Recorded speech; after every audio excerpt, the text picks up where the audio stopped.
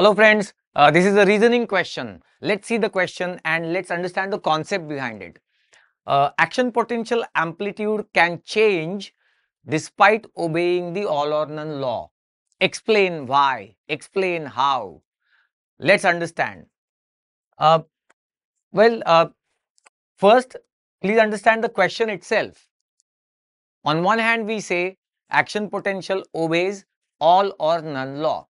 That means if threshold is reached, then it will generate, action potential will generate with full response, 100% response, or if threshold was not reached, then none, zero, it will not develop at all.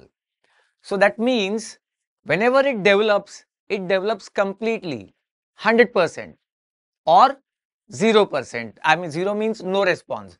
If that is the case, then how can we say that action potential amplitude can change, it can increase or decrease? When already, when it develops, it is 100% development, then how can it increase and become more than 100%? How is that possible? Yes, it is possible. There is no contradiction in this. Let's understand.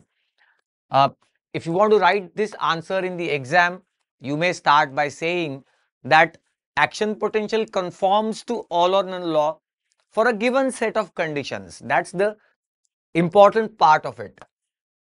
Given set of conditions.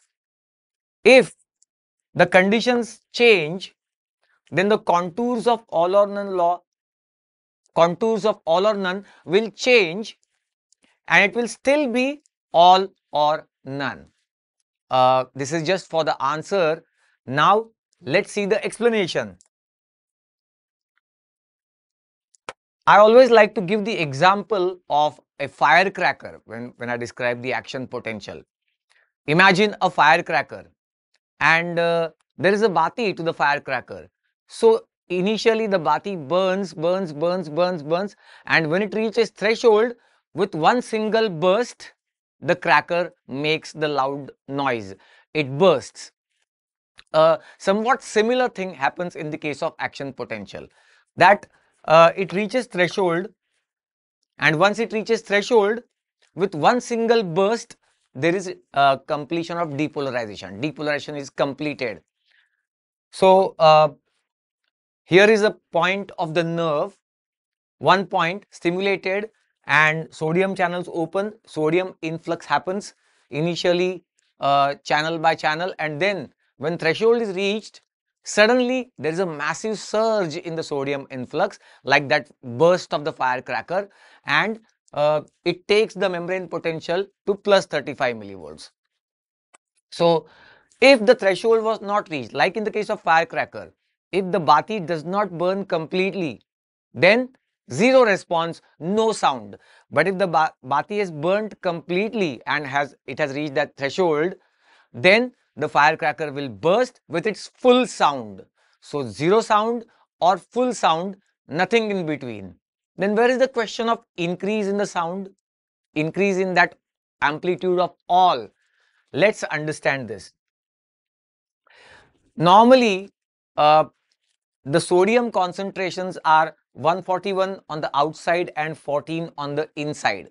In the case of a nerve, this is just a diagrammatic representation. And sodium is coming in and causing depolarization, and it's coming in because of the concentration gradient.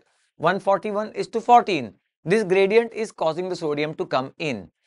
And even at threshold, a certain concentration gradient, this is a starting point, but there is a certain concentration gradient which causes a massive entry of sodium and a spike is generated. But this is one set of conditions. In the case of firecracker, let's take the example. There are different types of firecrackers. There is a red firecracker, there is a Sutali bomb, there is another firecracker. Each cracker is bursting with its own full sound or no sound. If the cracker is changed, the sound intensity is changing. Although it's for that cracker, it's all that sound is complete sound for that particular cracker. So just different crackers have different sounds. That's how you can correlate here. Just this was just an example. Now consider another set of conditions. Now conditions have changed. Let's say there is a condition called as hypernatremia, increased serum sodium, 151 on the outside instead of 141, so it has increased now, and 14 on the inside. It means at threshold there is a wider concentration gradient for sodium. So when the threshold is reached, there will be a massive influx of sodium, but this time, because of a wider concentration gradient, more sodium surge will happen, or more sodium will come in, more positive charges will come in at threshold. That means this time the amplitude will increase, membrane will go to plus 45 millivolts. So that means amplitude of action potential has increased. Well, this was full response for this particular condition, and when the condition changed, again this is a full response for this particular condition. So all or none law is still obeyed, but that all is different for different sets of conditions. This is 100% for this hypernatremia, whereas this is 100% for this particular condition, normal condition. So that is how action potential obeys all or none law. Factually correct statement, but its amplitude can change, and it is still all or none for that particular changed condition. So that is what the explanation for this particular reasoning question.